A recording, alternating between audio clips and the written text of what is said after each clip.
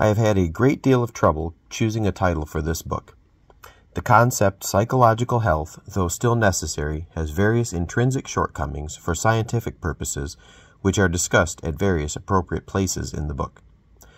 So also does psychological illness, as Zaz and the existential psychologists have recently stressed.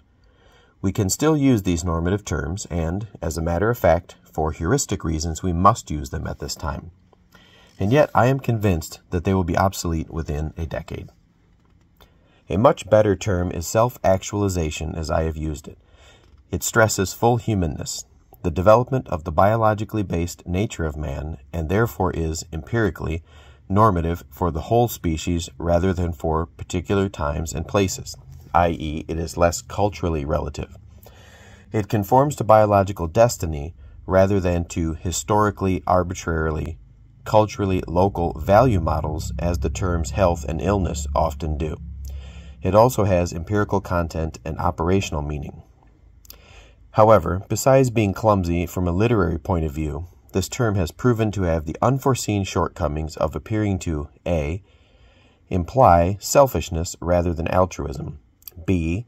to slur the aspect of duty and of dedication to life tasks, c. to neglect the ties to other people and to society and the dependence of individual fulfillment upon a good society, d. to neglect the demand character of non-human reality and its intrinsic fascination and interest, e. to neglect egolessness and self-transcendence, and f. to stress, by implication, activity rather than passivity or receptivity. This has turned out to be so in spite of my careful efforts to describe the empirical fact that self-actualizing people are altruistic, dedicated, self-transcending, social, etc. The word self seems to put people off, and my redefinitions and empirical description are often helpless before the powerful linguistic habit of identifying self with selfish and with pure autonomy. Also, I have found to my dismay that some intelligent and capable psychologists persist in treating my empirical description of the characteristics of self-actualizing people as if I had arbitrarily invented these characteristics instead of discovering them. Full humanness seems to me to avoid some of these misunderstandings, and also human diminution or stunting serves as a better substitute for illness, and even perhaps also for neuroses, psychoses, and psychopathy. At least these terms are more useful for general psychological and social theory, if not for the psychotherapeutic practice. The terms being and becoming, as I use them throughout this book, are even better, even though they are not yet widely enough used to serve as common coin.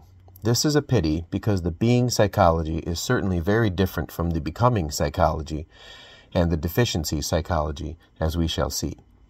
I am convinced that psychologists must move in this direction of reconciling the be psychology with the D psychology, i.e. the perfect with the imperfect, the ideal with the actual, the Eupsychian with the extant, the timeless with the temporal, end psychology with means psychology.